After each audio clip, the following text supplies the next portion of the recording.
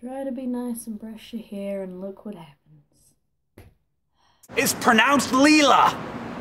Last night I went and saw the film The Big Short about the 2008 mortgage crisis in the States and the lead up to it and what actually caused it to happen. Essentially, bankers got super greedy and decided that their bonuses weren't big enough and they needed more money, and they found a way to bundle mortgages together and sell that debt off as an asset, claim the mortgages were really good when actually they were really bad, and whoops, the whole thing came tumbling down. Entire economies were ruined because a bunch of rich dudes decided they weren't quite rich enough.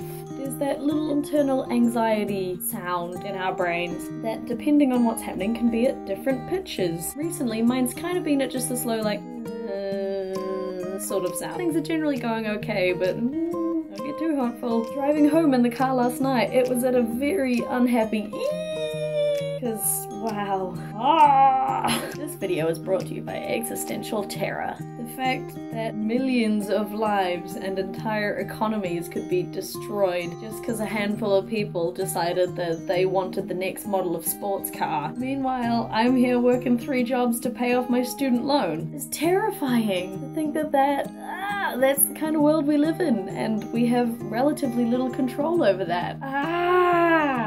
It's very easy to be faced with something like that and freak out and not know how to handle it and not know what to do with that information. Because, my god, that is terrifying to know that there is such a horrible situation out there that you have no control over at all. Renting forever is looking better and better every day. On the radio this morning, they were talking about the doomsday clock, how it's been at 3 minutes to midnight. They addressed it today and announced where the minute hand is at, and it hasn't moved. It's still at 3 minutes to midnight. There was a quote I haven't memorized, so you'll have to forgive me, but the guys basically said that it hasn't moved because there are still little spots of light in otherwise great big murky darkness that is the world. And I think maybe that is what needs to be focused on, is those tiny pinpricks of light. We all need to just get our torches and find those little pinpricks and shine a light on them so they're not little pinpricks anymore. Those are a somewhat heavy-handed metaphor there. Did you like that? Those are the kind of metaphors I do. With all these big, horrible things happening, the only thing to do when confronted with that is find the little good things. Give everything you have to them. Things like the Project for Awesome, where thousands of people got together to donate money to give to other people. People were just giving money not because they stood to gain anything from it, but just because they knew that people were going to do good things with that money.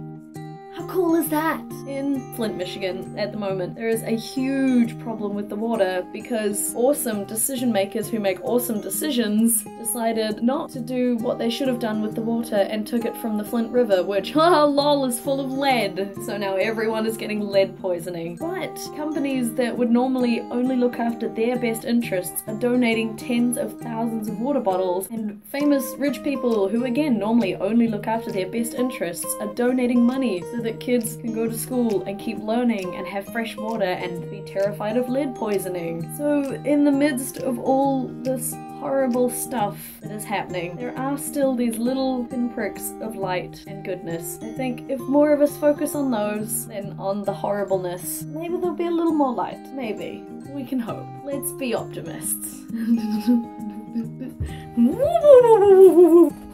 Tomorrow I am speaking at a conference, holy crap. So hopefully there will be some footage from that. I've not actually asked whether I'm allowed to film, but I'm just gonna. You don't invite a YouTuber to a conference and not expect them to film, right? Hopefully I will have a whole bunch of learning and awesome stuff to share with you guys next week. I might also just be in sensory overload from all of the cool stuff. See what happens. See you next week, bye! Look how long my arms look with this lens. Oh my god, I love my new phone.